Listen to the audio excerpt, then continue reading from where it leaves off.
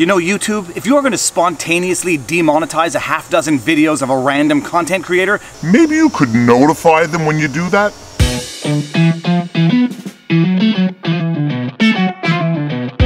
For those of you who don't know me, I am Viva Frei, a Montreal litigator turned YouTuber. I do these things called vlogs, which are basically breakdowns in law of things that are going on in the real world in terms that can be understood by lawyers and non-lawyers alike. People tend to like them. I use my insight and experience as a lawyer to help people understand what's going on in, say for example, the Nicholas Sandmann lawsuit. I explain what defamation is. I explain what's going on in the Julian Assange situation, what an indictment is, what a superseded indictment is, what extradition is. It's a politically neutral, non-opinionated legal breakdown of things that are going on in the world so that people can understand them. And for a while, I was clearly in YouTube's algorithmic good books. I mean, I could see it. 1,000+ subscribers in a day, comments coming in every 3 seconds. It was great. It was like a beam of God shining down on a mere mortal through a break in the clouds. I've been making YouTube videos for over 5 years, and they were sort of eclectic and all over the place. Family videos, cooking videos, fishing videos, and it was only when I started doing these dedicated vlogs that I noticed consistent engagement and consistent growth. And from April to July of this year, I put on as many subscribers as I put on from 2015 to April 2019. And then recently, I noticed that there was an objective drop-off in my daily new subscribers, and not one that can be explained by the quality of my content. I don't think I'm any better or worse in terms of the content than I was in April of this year. It was just like falling off a cliff. New subscribers were down 75% over the last month. While I was putting on hundreds and sometimes 1,000 new subscribers a day a couple of months ago, now I'm pushing maybe 20 or 30 or 40 new subscribers a day, and I'm not complaining in the sense that like, I deserve something more. It is a clear-cut observation where there has been some change in the YouTube algorithm such that YouTube is simply not promoting my videos. The fact that I'll go 1, 2, 3 hours without a comment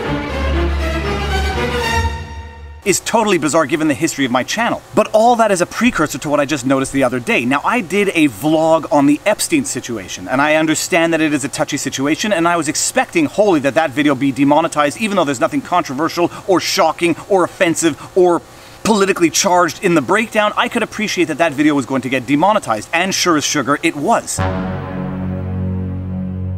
But it was when that video was demonetized that I went back and noticed that multiple videos, close to 9 or 10 videos that had been previously monetized for months, were arbitrarily and unilaterally demonetized without any notification given to me whatsoever. So I just systematically requested manual reviews of all of those videos that had been monetized for months that were suddenly demonetized, and sure enough, all of them, with the exception of Jeffrey Epstein, which I was wholly expecting, all of them were confirmed suitable for advertisers after manual review.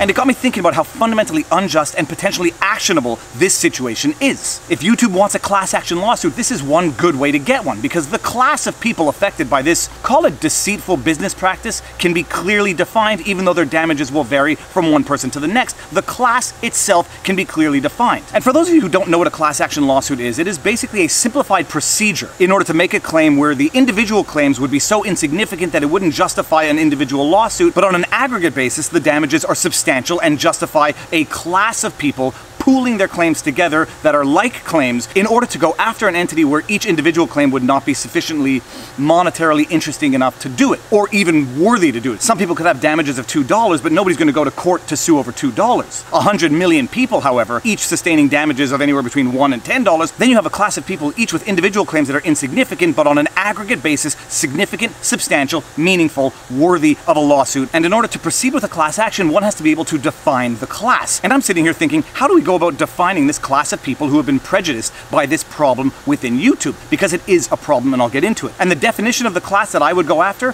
are a group of people who have had videos monetized and then unknowingly and arbitrarily demonetized, and they did not know that those videos were demonetized and that they were being deprived of revenue that ought to have gone to them when those videos get manually reviewed and then manually remonetized. When I put up a video, if it gets demonetized right away, at the very least, I know that it got demonetized. I file a manual review, and it either gets confirmed suitable or it gets confirmed not suitable for advertisers, but at least I know right off the bat which videos are monetized and which videos are not. And what happened in my case is that some videos that had been up and monetized for upwards of 2 months, all of a sudden and unknowing to me, had been demonetized. And YouTube didn't give me any notification whatsoever that these videos that had been monetized, that had been making money for me on the platform, they had decided to demonetize them. I don't typically go back to make sure that videos that have been monetized for a week, 2 weeks, a month are still monetized 6 months later. But I wake up one day and look to see whether or not the video that I just uploaded has been confirmed suitable or not suitable for advertisers, and just by chance, in flipping through my old videos, I noticed that 8, 9, 10 have been demonetized that were subsequently monetized. I file reviews, and thus far, 5 of them have been confirmed suitable for advertisers. Had I not looked then, I would have potentially lost revenue for however long it would be before I realized that videos that were monetized were demonetized. You know, and on the one hand, this reeks of something called unjust enrichment in law. Unjust enrichment is sort of a concept where one person is enriched at the expense of the other who is impoverished, and there is no legal or contractual justification for the enrichment of the one at the expense of the impoverishment of the other. Typically, you see unjust enrichment in situations of common law spouses, married couples where you have one person working for the business of the other, and then that business flourishes, and then the couple splits up or the couple gets divorced, and you have the one person who never had any legal interest in the company being cut out of the increase in value of that company simply by virtue of the fact that the relationship has come to an end. That is the most typical and oversimplified case of unjust enrichment. And in cases where there has been unjust enrichment, the person so enriched has to compensate the person that has been impoverished because they benefited from that person's impoverishment for no better reason. And it's a well-known fact that even on videos that are demonetized where the creator gets limited or no ad revenue, there are still ads being run on those videos. They may be ads that generate far less revenue for the content creator, and they may be ads that don't generate any revenue for the content creator, because I know for a fact that even on the videos that have been confirmed inappropriate for advertisers, people see ads on those videos. And I, as a content creator, get a couple of dollars for the hard work, research, and effort that I put into a video. YouTube as a platform continues to grow, continues to build its brand, continues to generate ad revenue, even though it's not filtering down any meaningful amount, if any, of that ad revenue to the content creators off of whose back they are making that money building their brand. And this goes back to a question I dealt with in a couple of other videos a little while back, right around the same time I noticed this radical drop off a cliff, is whether or not YouTube is a platform or a publisher. Whether or not YouTube should benefit from the legal immunity that is granted to it under the law when it is clearly acting as a publisher and not strictly a platform. We've talked about that in previous vlogs. I'll link some of the videos right here. But the questions that come up in this is, how does this happen that a video that had been monetized for months is suddenly unilaterally and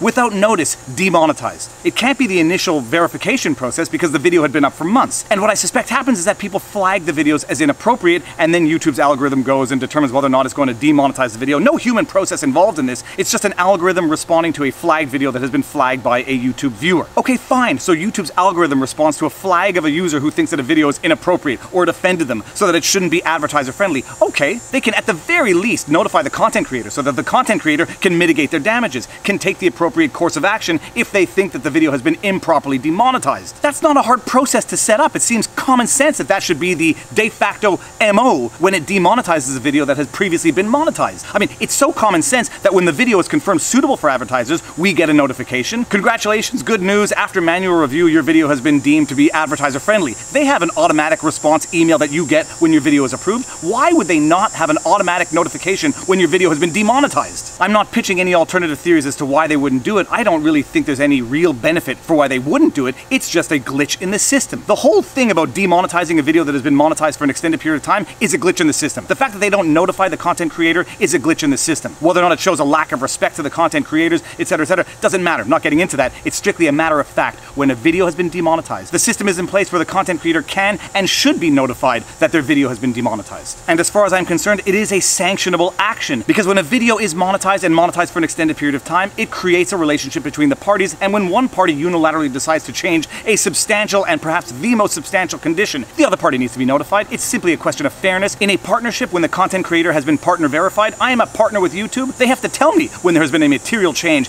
in our partnership, one which deprives me of the revenue for my hard work in making these videos. Okay, rant over. I gotta go upstairs and eat breakfast. The kids are waiting for me. If you do like my content and you like these videos, be sure to like, share, subscribe, hit the notification bell, drop a comment in the comment section, share my channel. It's clear that YouTube's algorithm is sort of penalizing, deranking, whatever. It is not promoting my channel, recommending my channel the way it once was. It's obvious from new subscribers on a daily basis. It's obvious from the comments. One thing I've also noticed is that thousands of comments are being flagged as inappropriate and being put to the inappropriate comment section, and I simply can't get there to read all of them and approve the ones that are appropriate that have been improperly flagged as inappropriate. Whether or not this is part and parcel of the same problem, I don't know. Okay, that's it. Now you know your vlog. Peace out. Booyah!